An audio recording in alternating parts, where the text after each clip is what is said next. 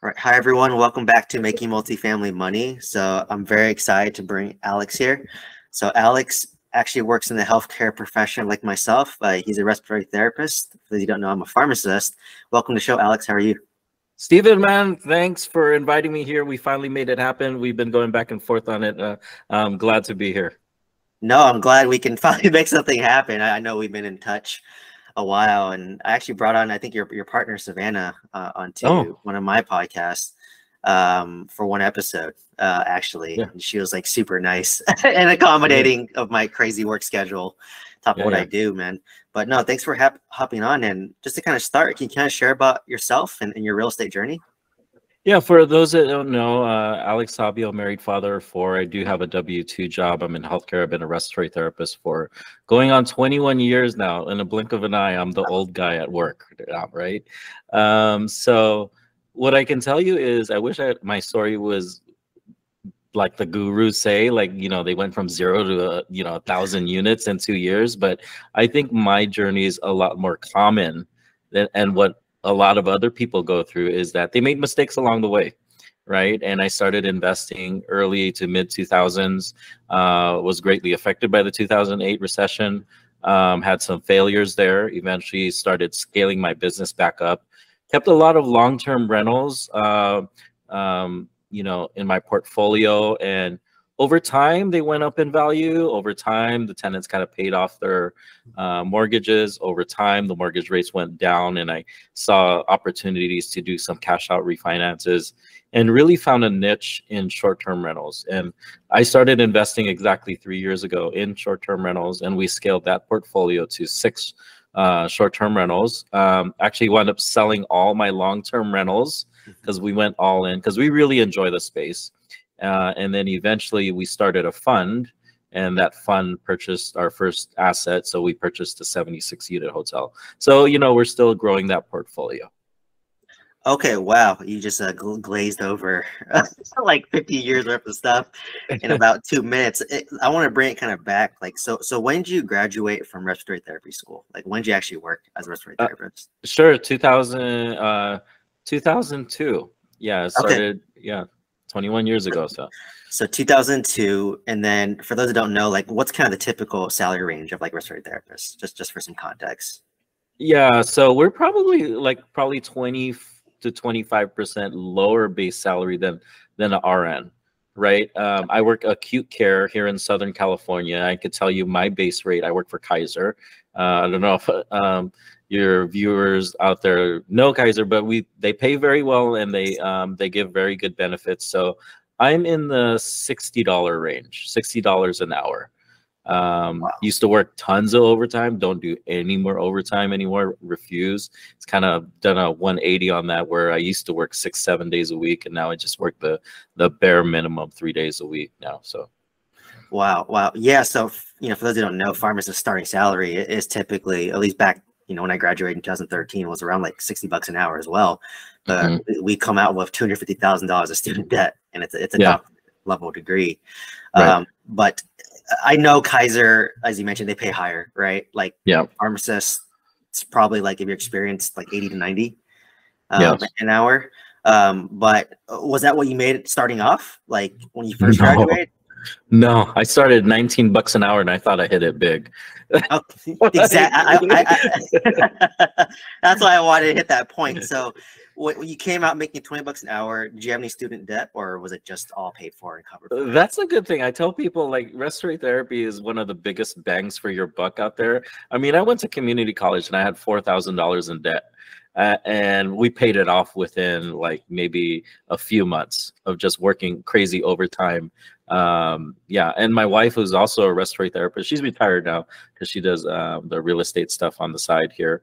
But she was also a respiratory therapist. Okay, okay. And then I guess from when you became a registered therapist, when did you start investing in real estate? Like, what was that time gap? Yeah, almost right away, because in 2002, like, the real estate market was going up, and I was working night shift. And for those of you that work night shift acute care, there's all these infomercials that come on, right? And in the ICUs, the TVs would be on and all of my patients are intubated. And I would look up and I would hear this guy, Carlton Sheets, talking about low money, zero down real estate. And I bought his course. Back then there were CDs, listened to everything, and it resonated with me. And I can tell you that my grandparents owned a boarding care facility here in Southern California. Very Filipino thing to do.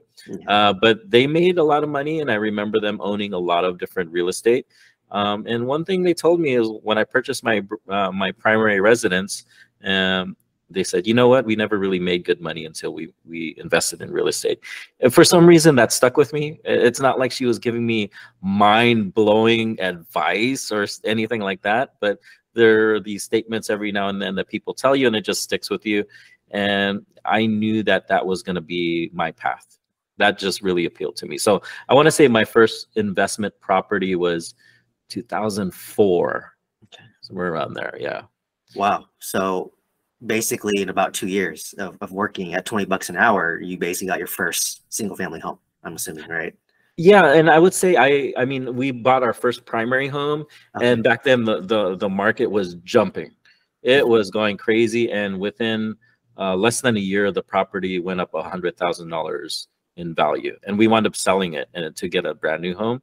And at that time as a RT, I'm only making about I think my base pays $40,000 or $45,000, and here I was, like, the home went up $100,000. Wow. I'm like, well, there's something to this. Like, we need to just keep like rinsing and repeating and figuring this process out. Yeah, can you kind of break down the numbers in your first deal? Like, how'd you save up for that down payment? Like, what was that process like? And like, kind of numbers on your first single family home? Well, I could tell you, like I said, I made a lot of mistakes, and the first deal I made was a scam, and I lost 16 grand on that deal. Wow.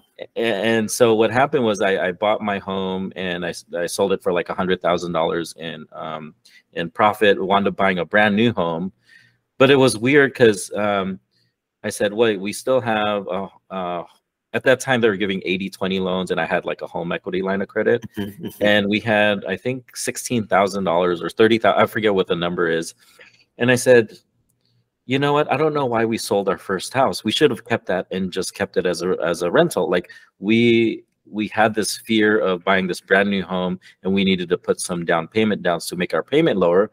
But we put a 5% down. But yeah, our monthly payment went down like $200 or something like that. Why not just reinvest it? So I remember we invested in something. It was a duplex in Colorado, and that wound up being a scam. The guy wound up going to prison. It was a pyramid scheme. And for some reason, right, I should have stopped dead in my tracks there. Like, you're an awful investor. I don't know what you're doing. And back then, the internet wasn't a big thing. So like the research really was just talking to another nurse who was doing the same exact thing. And I said, oh, maybe that's something I want to try.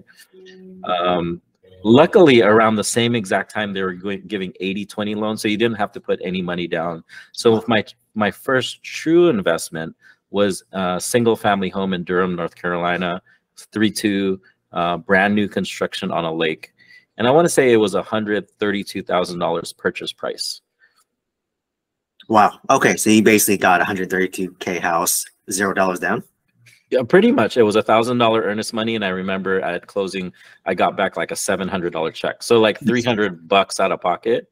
What I can tell you is that that property negative cash flowed. I think my mortgage was probably like $1,200, and the tenant, which I was lucky enough, it was a nurse. She stayed with me for like 15 years. Wow. Like, I had 0 turnovers, and it took about a good 5 years or so for it to just start barely breaking even. But in my mind, Steven, it was like, hey, it would take me forever to save up this money for the down payment. At least here I'm in the game, like almost I would negative cash flow like $100-200 a month, but I was like almost forcing saving, if that made sense. And I got to learn a business, got some nice tax breaks, and it appreciated over time. So yeah, no, I like you shared that nugget, because basically you have a very good mindset. And what I kind of want to highlight is you think differently, right? Like most people, you know, with the first failure, you get scammed, right? Like, you could just quit right there. A lot of people can, and you can say, hey, I tried, I failed, and that's it, right? Like, no regrets. Right. but it seems like you had something planted inside of you, you know, early on, maybe from your grandparents, but you just said, hey, like I can buy this property. And, or have you ever even been at North Carolina, Durham at that time, or did you buy this kind of like sight unseen? I bought it sight unseen, and it was Yeah. weird because at that time the internet was just starting to break out, and there was this group called Marshall Reddick Real Estate Network. They're based in Irvine, and they were trying to sell the idea that you can buy a home at around $100,000, brand new, turnkey, out of state. And at the time, the homes here, the average home in Southern California, believe it or not, was $250,000, somewhere around there, right? And like Carlton Sheets was saying when I listened to those CDs, he said you got to hit the 1% rule, and I'm like, well, there's no way people are renting stuff out for $2,500. That doesn't make sense to me. Looking back at it now, I should have, because the appreciation was phenomenal here, but you know, in the Midwest and all of these other states, they were hitting the 1% rule very easy. For me, I wanted it to be brand new, so I was willing to pay a little bit more to not hit that 1% rule. Like maybe it was like 0.9% of whatever the purchase price was. So, Okay, because yeah, I mean, like you were negative, you know, where $200 a month, you know, you luckily have no vacancy, but you know, you're working, right? Like you're still yeah, working your W-2, so you can kind of take that hit. That's kind of what I did when I started off house hacking in California. Like good luck in California cash flowing, right? yeah, California is pure appreciation. You know, my first house hack I just bought for 800,000. I lived in the master, rented out the 3 other bedrooms for 1,000 each, and that just basically covered my mortgage. And I think my expense was about 1,500. You know, including the property tax, insurance, and utilities. You know, yes, I had to share with, you know, 3 other tenants, but I was, you know, young at the time still. And I had that college mentality of like, I'm just used to having like roommates, if that yeah. made sense. And like you said, you're kind of paying yourself, right? Like Mm. you have to live somewhere in the Bay Area, you know, rents can be like $3,000 for a 1 bedroom. Yeah. So in my mind, I was like, well, I'm paying $1,500. That's half the rent, and I'm just paying myself essentially. It's a forced savings. But when I left the house and I still kept it, I rented it out. Just like you, I'm negative cash flow, right? I was negative probably like $500 a month or something like that, not including like capex. But that property in 5 years appreciated by $500,000. Wow. Right. Yeah. So I bought for 800 in 2017. Fast forward to today, it's worth 1.3 million. Yeah, there's no way you work as much overtime as you can to save up $500,000 in 5 years. That doesn't happen, right? And you know, like I said, I was negative cash flow, right? I'm negative $500 a month, which is like 6,000 a year. You know, times that by 5 years, that's negative 30. I mean, now it break even. I refinanced to a lower interest rate. Rents went up organically, right? So now I'm breaking even minus, you know, capex, but like the equity, my wealth was made in the shadow, like kind of behind the scenes in that appreciation. So it's a great play to do if you don't mind a W-2, but you know, if you want to leave a W-2, you know, obviously you can't stack these properties when you're like negative cash flow. So no, like I definitely agree. Like the 1% rule, usually markets that hit it, the appreciation is not going to be as good. Right. So it's a give and take, right? It's definitely a give and take on that. And I think people don't see that, right, Stephen? Like people don't see all the crap that you go through as a real estate investor. Yes, people post on Instagram like, hey, my net worth is $5-10 million or whatever it is. But man, you put up a lot of sacrifice. Sacrifice, capital, risk. That's the one thing you'll have to do. Like scared money don't make money. So you got to put your money out there to make some money. So. No, I love you said that, because when you invest in real estate, so like me, I own 90 units, right? And a lot of people from the outside think like, oh, wow, this guy should be like so rich, retired. And yes, assuming they're stabilized, right? Yeah. But in the process of stabilizing it, you're putting a lot of money into the properties. Any excess cash flow, you're pumping back for renovations. I'm putting my own money into renovations. So I'm the little definition of like asset rich, cash poor right now, right? Until I unload one of my properties. And at that point, I'll get a lump sum of my money. So I think people don't realize it. I mean, it's kind of glorified on social media and YouTube, as you know, like people flex a lot. But as someone who operates on many, I know like the behind the scenes, like it's not as glamorous as it seems. No one talks about the failures. I'm a little bit reverse. I talk about like everything I failed at. Yes, me too. Just for me to remember and want people to learn as well. So yeah, anyways, I kind of digressed there a bit, but I guess after that first single family home, when did you get your next one? Like a few months later or something like that. For some reason, I didn't learn my lesson to where I was negative cash flowing. Wound up buying another one in Houston, Texas, with the same company. I remember visiting this place in Pasadena, and there was a realtor that spoke highly about investing in Texas, why Texas is such a great market, and why Houston is. And at the end of it, he said, "Hey, I have a list of homes for sale." And this line of people just went there. And it was crazy because people were just picking them out, and we're like, "Oh my God, we're not going to get a home." But back then, like I said, you didn't put any money down. At this one, we actually did buy for, like, I want to say $120,000, but we actually did put 5% down on this one. We're like, okay, I think we'd like a little bit lower payment, so we put, I don't know, $5,000-6,000 down or something like that. That one negative cash flowed as well for a while, and it was kind of like the same thing. It took like 5 years or so for it to like start breaking even. Interest rates went down, you know, wound up refinancing, stuff like that. But yeah, it's we kind of kept going through that process, and it kind of led me to one of my biggest failures, which was here in Southern California near a hospital I was working at. I was, remind you, I was buying all these properties that were like $400,000 or $100,000 around that range. I wound up buying a property here in Southern California for $450,000 in 2008. And it seemed like the second I signed the papers, the government was watching me, and they said, "Let's crash this market." Yeah. and that's exactly what happened. I bought at the height of the market, and that was a tough thing to recover from. So there's another failure, right? But for some reason, I kept going. I don't know what it was, you know. Let's backtrack. Tell me about that property you bought near the hospital. Like, what was kind of the down payment? What was kind of your rents? And yeah. So the thing is, that property was brand new. So you're starting to see a trend. Like, Yeah. early on in my investing career, I didn't want to do the work, right? And so I liked stuff that was a little bit more turnkey, and I was okay with a little bit less cash flow. And so at the time, I said, you know what? This property isn't a gold mine, because I work at this large teaching hospital. I could always rent this thing out. And the funny thing is, if I kept this property, I would have made a killing. But in the end, it was like, oh, I just couldn't do it anymore. But anyway, I bought it for, you know, mid 400s. Don't remember the purchase price. At the time, I put $0 down, because they were doing 80-20 loans. They weren't, you know, you didn't need to put any money down. And at the time, I said, I think I could rent this out for about $2,200 a month. But in the end, my mortgage was like $3,200, and I'm like, oh shoot, it was a negative $1,000. But I had already been negative cash flowing on a lot of these properties, and I was like, I kind of did the calculation. Okay, I'll be negative $1,000, but I think in the next 2-3 years, it's going to be worth this much. But in the end, I bought it for, let's say, $450, whatever the purchase price was. Like 2-3 years later, it was worth $230,000.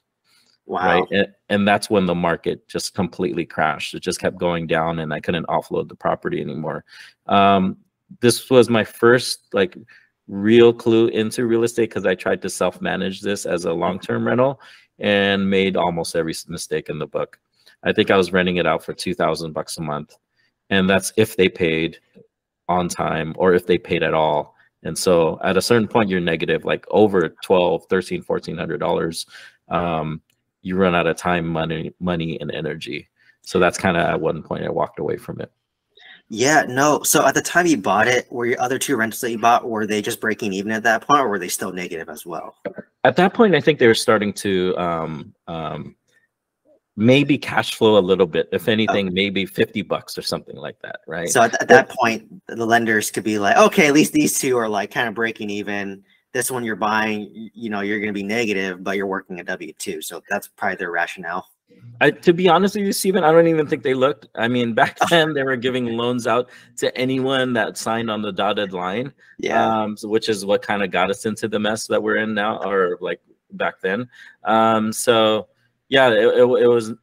I think I used the builder's like lender at that time, and one of the big things was like, oh, they were giving like a $10,000 credit or something like that. And I said, oh, okay, let me do it. And then I saw a few people buying in the neighborhood. And I said, oh, and I really like the neighborhood, good school district and everything. But, you know, it just didn't work out.